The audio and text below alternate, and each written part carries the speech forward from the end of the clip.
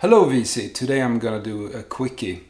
I just want to recommend you some songs that are not so widely known about.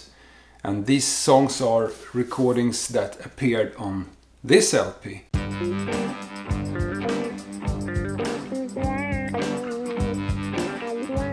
For those of you who has followed my channel and seen my manifesto video, a little video where I just set the rules for my record collecting, I have one rule there: I don't collect best of albums. I just want to hunt down the original pressings as they were first released. So normally I don't do any best of albums. However, rules are made to be broken, right? So I'm gonna show you an exception and I'm gonna tell you why.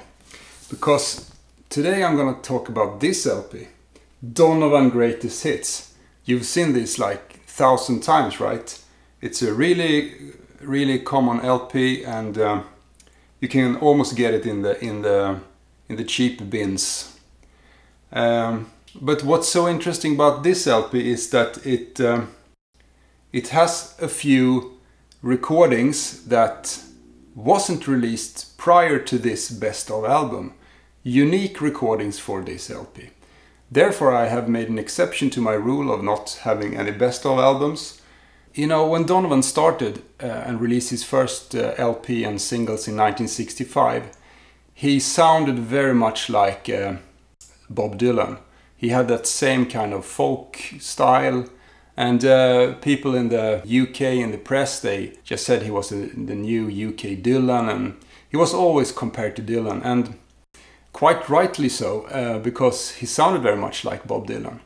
And to me those early recordings are not really that interesting.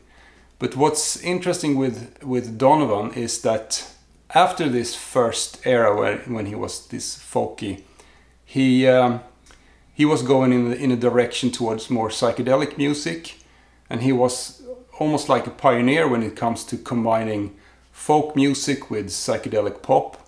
So he was one of the most important artists to the whole psych folk movement that was happening in the late 60s and the early 70s. And when he did the psych music, he wasn't like Bob Dylan at all. He had found his own voice and his own music. Anyway, by 1968, Pye Records, his label in the US, they wanted to compile and put together a best of Donovan album. And by that time, as I said, he was at the height of his career. He was the psychedelic minstrel in the UK and releasing awesome music. When they were putting this LP together, they of course wanted to include his first two singles, Catch the Wind and Colors. And those two songs are when he had this Dylan-esque sound.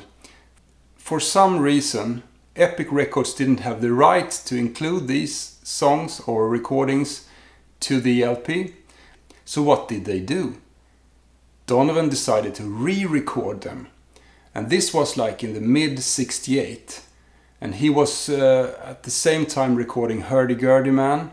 And he had like the best session musicians like John Bonham and Jimmy Page and Big Jim Sullivan, and lot of great musicians were playing with him, and they created like psych pop masterpieces. And at that time, at the height of his career, he decided to re-record Catch the Wind and Colors, his first two singles. And of course, they're not gonna sound like his Dylan-esque era. They're gonna sound like 1968 Donovan. So on this LP, we have new recordings of Catch the Wind and Colors. And these versions are totally killers. It has the sound that you want from Donovan. For starters, Catch the Wind, totally different tempo, no more finger picking in like Bob Dylan style or folky style. Here we have Donovan strumming his guitar gently, very like dreamy vocals on top of that, and some really airy piano and some distant choirs in the background. In the chilly hours, of uncertainty. I wanna be in the warm hold of your loving mind. Building up this fantastic song to a long outro, very much what he did with his song Atlantis, with his long outro. So Catch the Wind also has this outro, and on that outro the band starting to play, and we have like killer bass playing from John Paul Jones, later with Led Zeppelin, and the drumming is fantastic. Everything is produced by Mickie Most. So we get this fantastic song that initially were like a folk song in this 1968 version, with the sound that you really want from Donovan, the true Donovan sound when he had found his voice. For standing in your heart is where I wanna be, and I long to be, but I may as well try and catch the wind.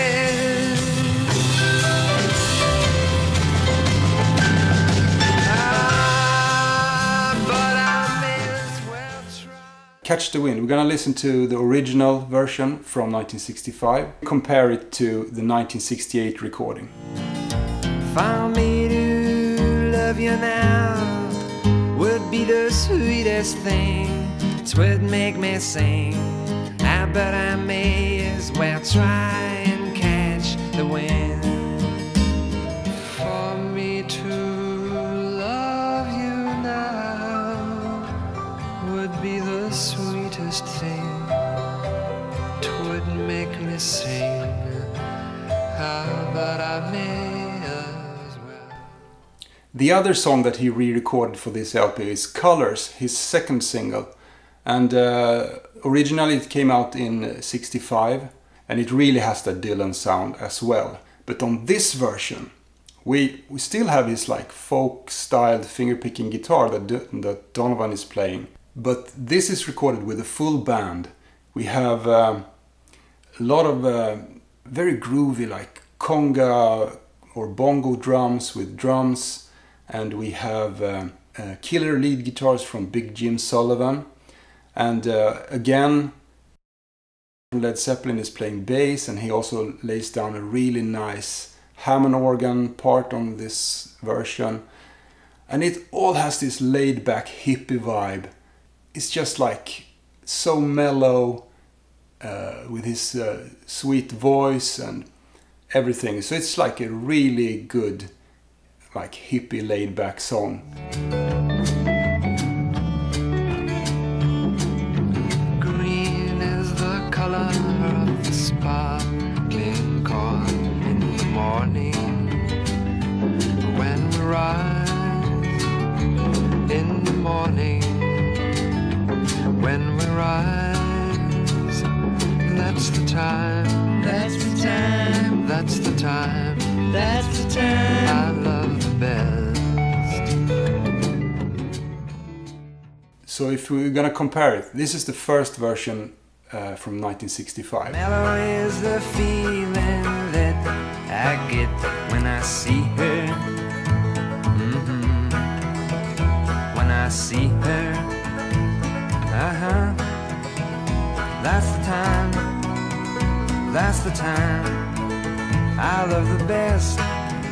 Mellow is the feeling that I get when I see her. When I see her.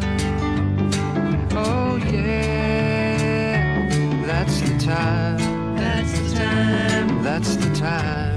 That's the time I love the best. Yes, so a big difference, and to my ears this is the definitive version, and that is why I have a best of album in my collection, because when this was released, it was the first time these recordings came out. So before that they weren't heard of. So therefore I have this in my collection. Pretty logically if you think about it.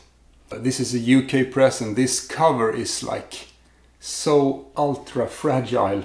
You can see it is a laminated cover, and on the back here, and when you open it up it's very, very thin, and there's a booklet in here. See if I can show you with the pictures of Donovan and his buddy Gypsy Dave and so on, and you put the LP in from down here.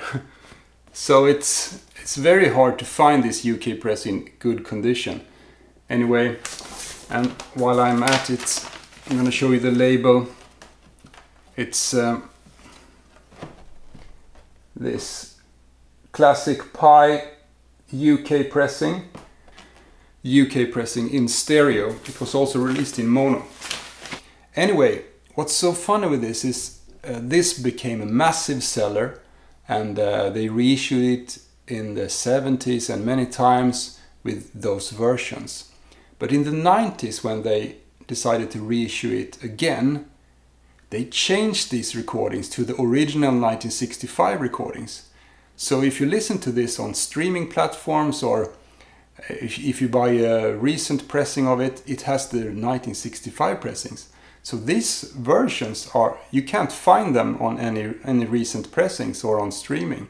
So you just have to find this greatest hits album or any other like greatest hits, maybe from the 70s. I'm not sure where it's included. And I mean, it's not an expensive record. The Epic version from US is a really cheap record, and I bought this for. This is a really nice UK first press in stereo, and I bought it for $10. If you're new to Donovan and want to explore his music, this is a really good compilation to start. You get all the greatest hits from the 60s, like so many great songs. Seasons of the Witch, Wear Your Love Like Heaven, Epistle to Dippy, you have Sunshine Superman. And by the way, Sunshine Superman is another version on this LP. It's 1 minute longer than the LP version and the single version from '66. So not only you get the different versions of Colors and Catch the Wind, you get a longer version of Sunshine Superman. Yeah, that's pretty much all I had to say about this. Fantastic. I just love Donovan. I have almost everything I need from his catalog, or I think I have everything I need from his catalog. This was the last piece actually. I just recently bought this because you know I really didn't want to have a greatest hits album, but in this case I made an exception because these two songs are totally amazing. I'm gonna leave a link in the description to the 68 recordings here on YouTube. Please comment. Well, do you prefer the 65 version, or do you prefer this re-recording from 68? I know some people really like that Dylan era of Donovan. So put down a comment. Do you like the original 65 or the 1968 re-recording? I would really love to hear what you think. Yeah, I think that's all for now. Thank you for watching, and take care, peace out and everything.